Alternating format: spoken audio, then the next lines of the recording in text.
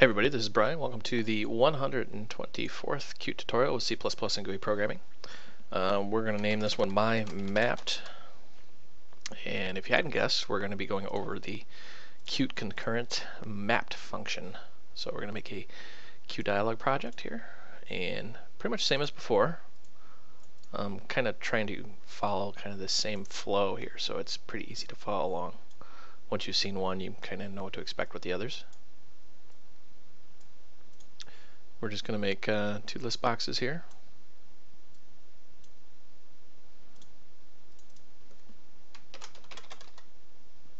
Make that. Alright, then we are going to add in our static function here. Now the difference between mapped and mapped is very subtle but very powerful. So map just modifies, boy, I can't even spell string. QString, alright, pay attention.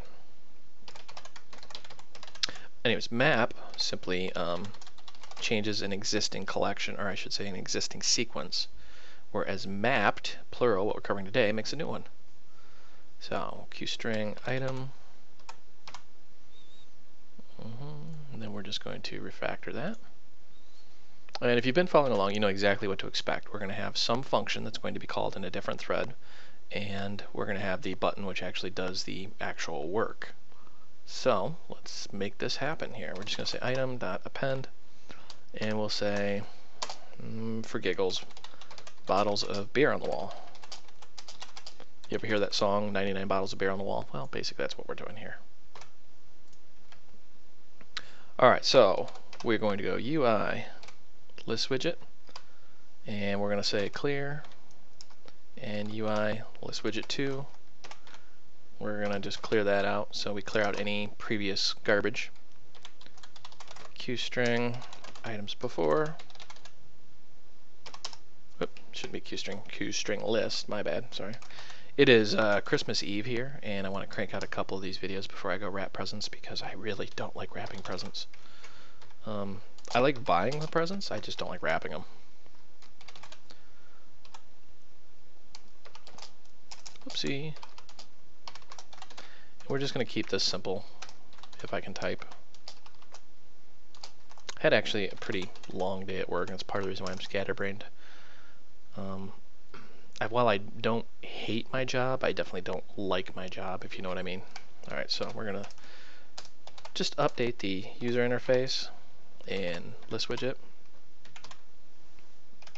We're going to call the add items, and we're just going to add that string list in there.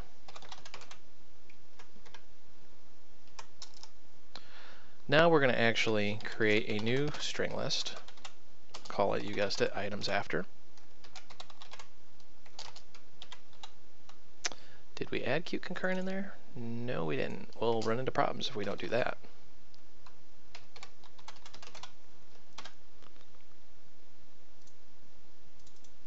And then let's add our include here.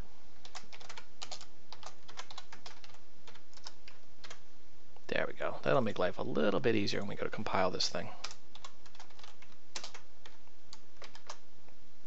And we're going to do blocking mapped with the plural. Now remember, this slight difference is actually quite profound. Mapped will actually generate a new sequence. So we need the input sequence, which is items before.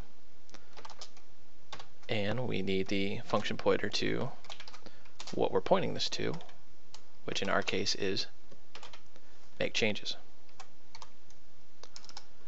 And then just to prove that we actually did do something, we're going to update the UI.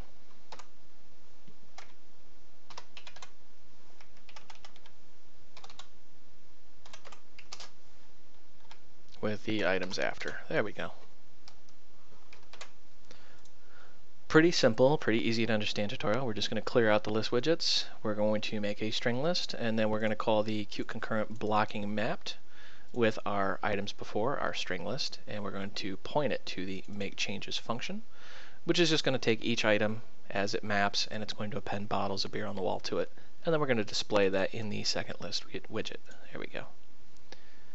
Whew, what a mouthful. I feel like I'm kind of rushing through this. program ended unexpectedly. What have I done wrong here? Oh, derp, we totally forgot to return from our map here. That would probably be helpful. That's actually the whole point of mapping, is to actually modify the function. Alright, let's give it a good rebuild. That's what's happening when you rush. Don't ever rush. Alright, so there we go. Now our little function actually works. So this is the before, and this is after it's been mapped. The difference, once again, is the mapped plural will create a new list instead of modify your existing list. That's all for this, albeit simple tutorial. Please visit my website, voidrealms.com, for the source code for this and other tutorials. It is Christmas time, so if you're feeling generous, feel free to donate, but it's definitely not necessary.